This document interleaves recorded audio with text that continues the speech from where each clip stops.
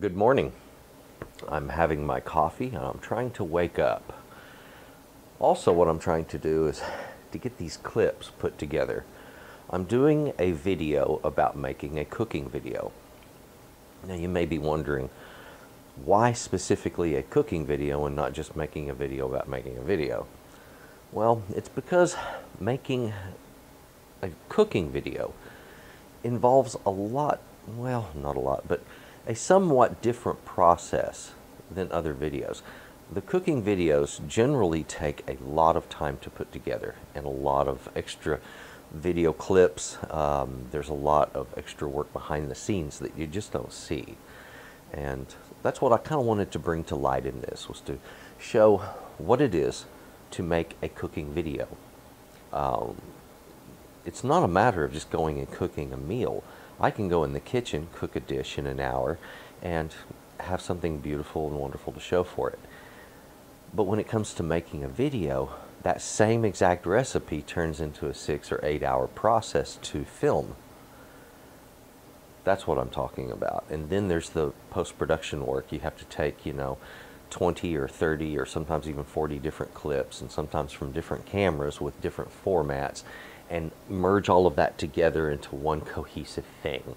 And that's exactly what I'm doing here on this video, is putting all of these clips together for this. So, I'll tell you what, I'm not looking very pretty. I haven't fixed myself up. I've still got bedhead, and I'm ready to get started with some editing as soon as I get a little more coffee in me. So let's get busy, and I'll show you what we do. I'm going to catch a different camera angle and do some behind the scenes information from the sofa over here. So let's take a, what's that pesky logo? Let's take a look at this. We'll take a look at this again over here. Let's see what we can do about this logo thing. Stay. It pops up in every film. Imagine that.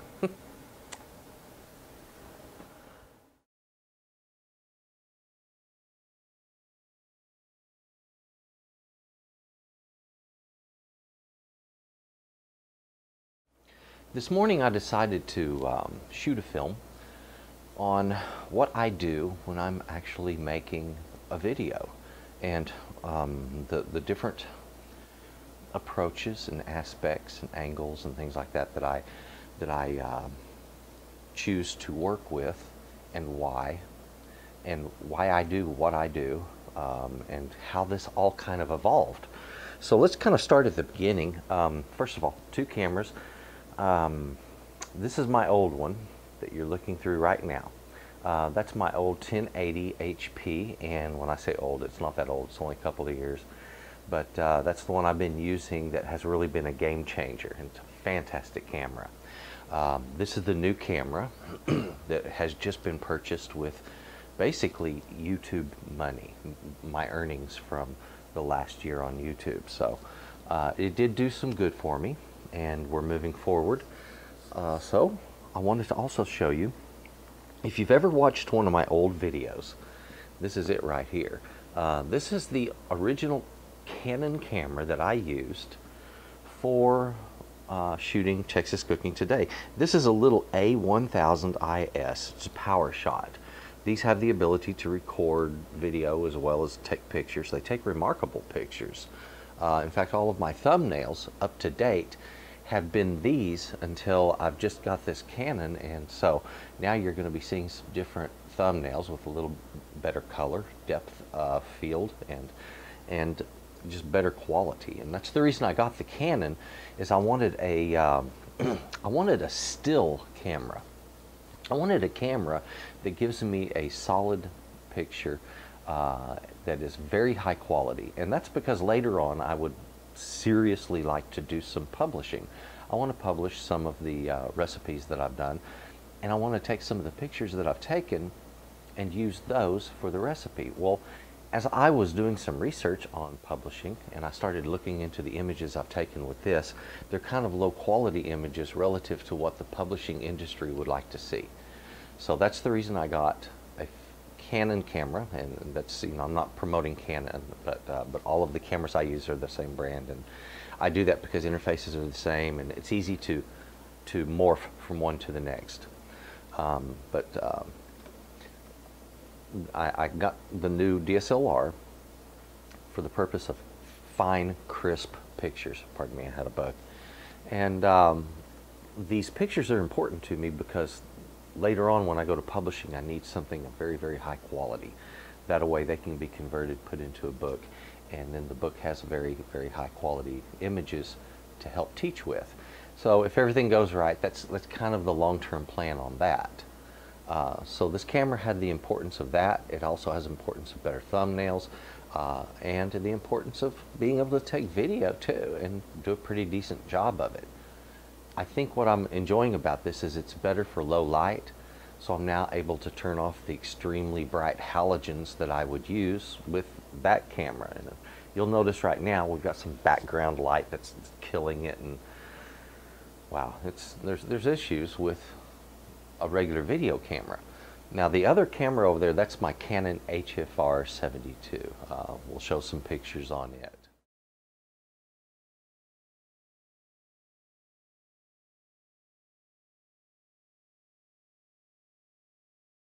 The Canon Ep431 is really cool in that it was a lower cost video camera but still had an audio input jack. And I discovered early on using this guy that if I do any frying or anything that requires cooking that creates high-pitched noises, it just wipes out the audio on it. I mean, it completely takes over, and anything I say gets drowned out totally. And so it really stinks. So anyway, here I am setting up for doing a video. Today I'm setting up actually to do a green bean casserole video, and it's using fresh green beans. So I'm about to take my green beans and snap the little stem off of them so that I can put them in the bowl and make them presentable. So this is, you know, all part of, you know, if you're curious about what does it take to do a cooking video, there's a lot of setup, okay? Because if you don't set up the scene just right and it looks sloppy, people call you out on it.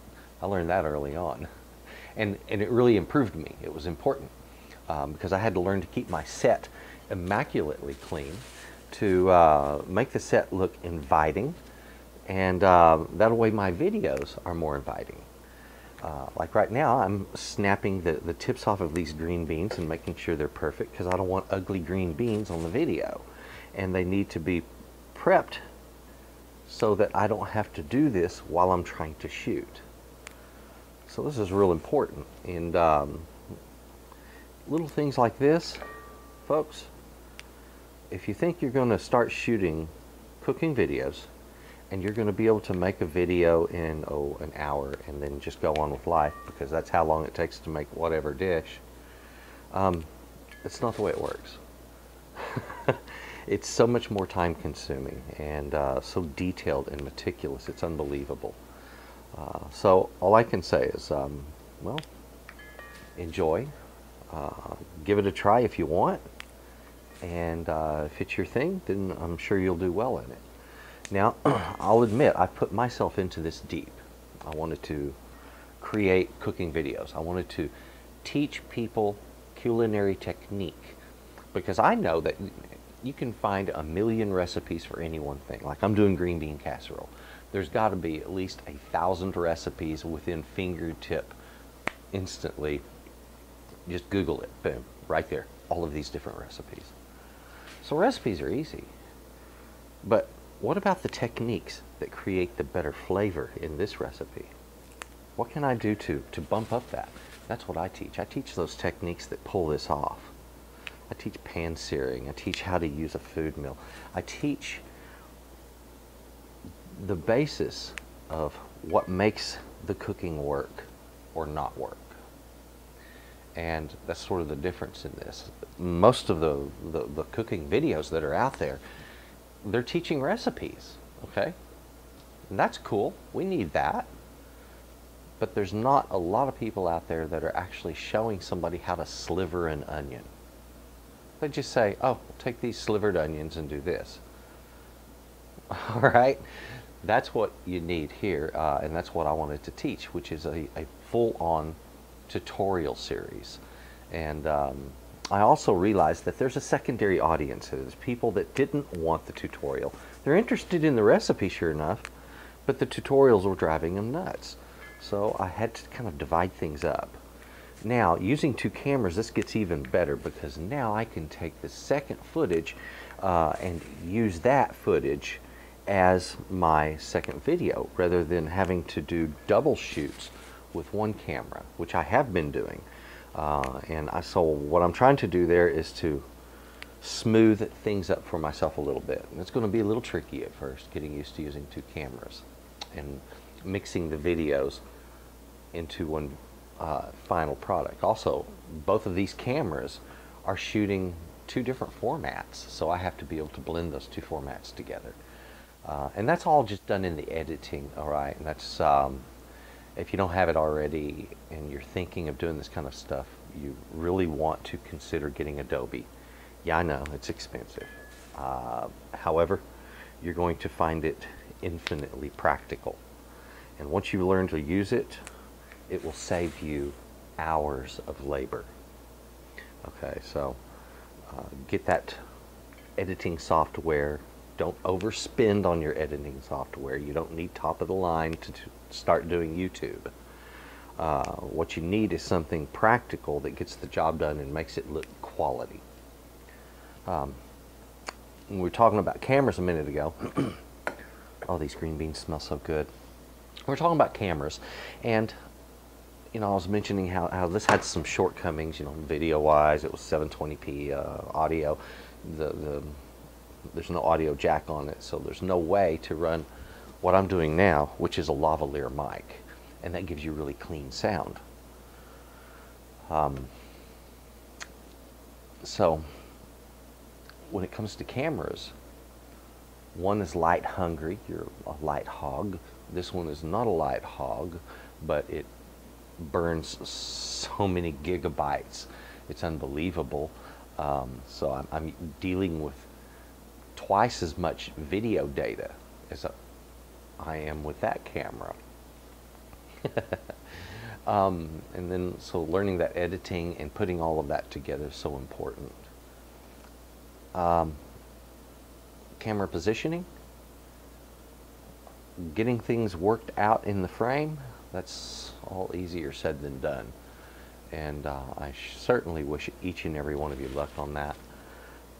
There are challenges to this, and if you're up to that kind of challenge and this is the kind of thing that you think is fun, then you might want to consider it. Otherwise, I'm going to be honest with you. I have found that the video recipe and cooking market on the internet and on YouTube are very crowded spaces, and the competition is fierce. So all I can say is, if you're going to do it, you're going to have to be ready to bring it. That's all there is to it. My competition is pretty much unyielding, because they are earning their living doing this. Me, I'm working towards earning my living doing this. This camera was paid for by earnings from YouTube, and I am working to fix it so that this becomes a part of my future, part of the way I live life. And I would love that, for this to become basically my income in the future. Not all, because I want a diversified income where I'm getting income coming in from multiple areas, but I would like for this to be a good chunk of it. Also, I do photography, so this important camera right here, very, very important. I can get back into the kind of photography I like doing, and that's a whole different thing. I'll be introducing that in a different way on YouTube, but I'll announce it on this channel when I do. Anyway, I think it's time to get in the kitchen. I've been busy doing my beans while we're talking, and wow, time to finish putting together a cooking video. There's a lot to this. I'm in my kitchen, and getting everything measured out. Let's see, like now,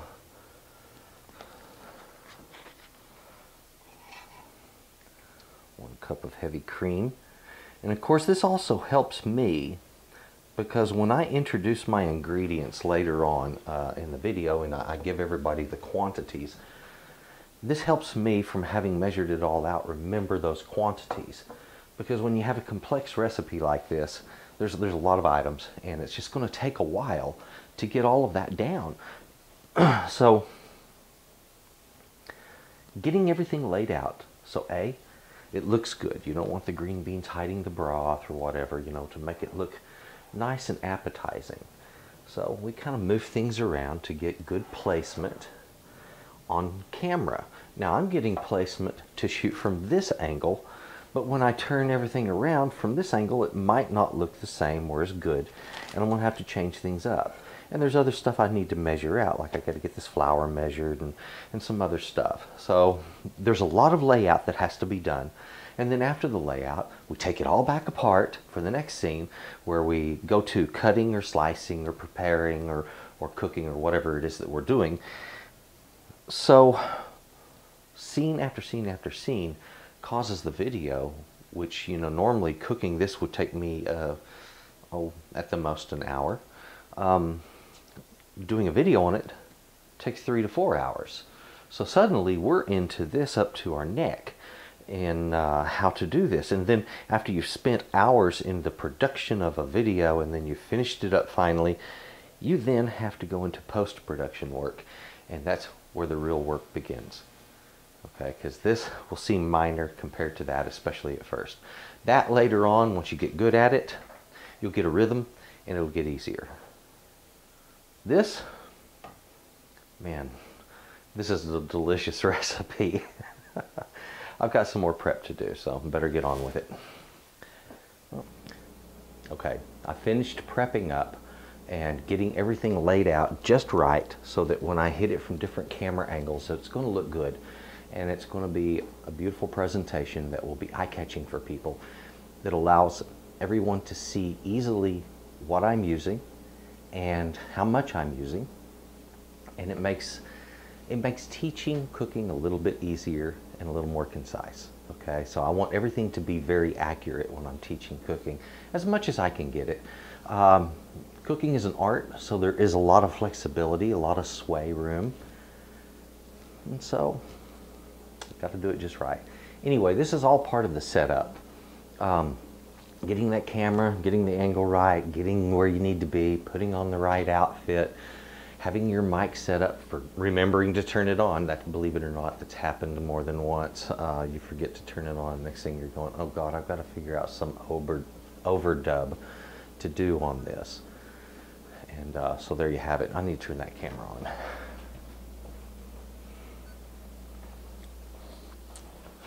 Okay, so anyway, see, just like that. Forget to turn a camera on. It's as simple as I forgot to push that one button, dang it. And then you're doing something over. And then there's saying it the right way. Often there's multiple shoots on, especially intros. I have a hard time with the intros. So after that, everything just seems to roll smooth, but getting it started sometimes is difficult. Okay, well, I'll move on to the next clip, which is my intro for the first show. Okay, so I'm busy trying to set up a scene, and what I need to do is to focus my camera. Now, what I have to do here is to get it so that it is focused the right way.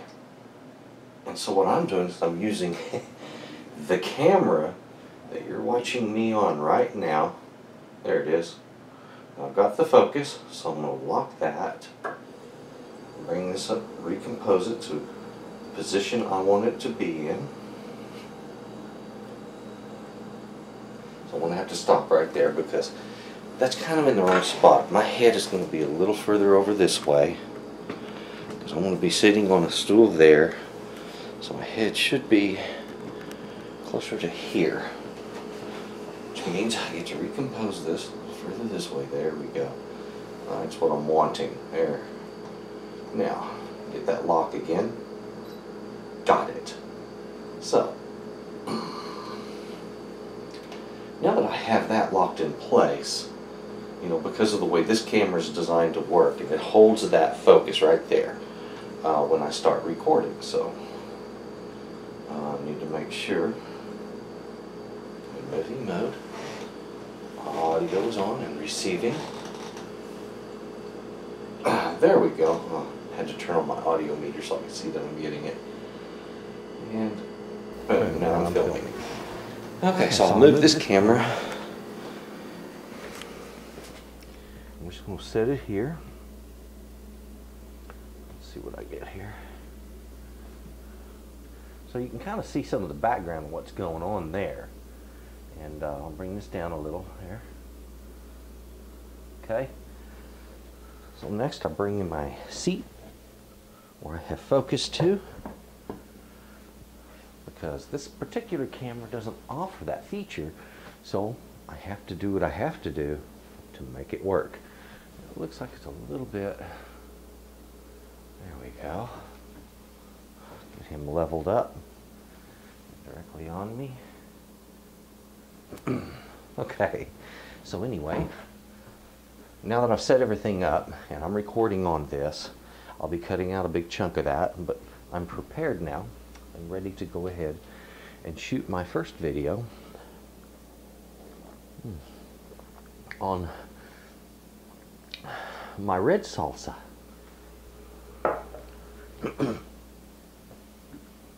Today I'm going to be making a salsa. This is a red salsa. Okay, now this is what you see a lot of times.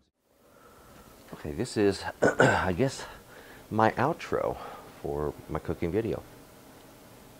Well, folks, as you can see, there's a lot to this. In a little bit, I'm about to do the editing on what you've just seen. There's a lot of different elements to making a cooking video. So what I have to do is to take, usually on average of 20 to 40 different clips, stitch them together, make them look smooth, and produce a video. And generally the production part of it is anywhere from 4 to 8 hours depending on the recipe, and then post-production can be anywhere from 2 to 4 hours for most videos. So there's a lot of production time, and the post-production I've been able to reduce that. That used to be almost a full day per video until I got good at this. When you're dealing with that many different clips and all of the extra work that goes with it, that takes a lot of time to sift through. So anyway, I'm hoping to get a video out for how to edit a cooking video, you know, how to put it all together and kind of try to make something of it, hopefully.